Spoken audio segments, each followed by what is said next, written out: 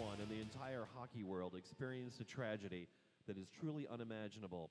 On their way to a playoff game aboard their team bus, the Humboldt Broncos were involved in a horrific accident in Saskatchewan. The losses are staggering, with 16 confirmed dead and many more in the hospital, including some in critical condition. The Stockton Heat, Ontario Reign, and the entire hockey community mourn the passing of those who lost their lives and offer strength to those injured while traveling to play the game we all love. Tonight, we are all Broncos. And with heavy hearts, we now ask that you please rise, remove your hats, and join the Stockton Heat and Ontario Reign in a show of solidarity as we observe a moment of silence for the members of our hockey family, the Humboldt Broncos.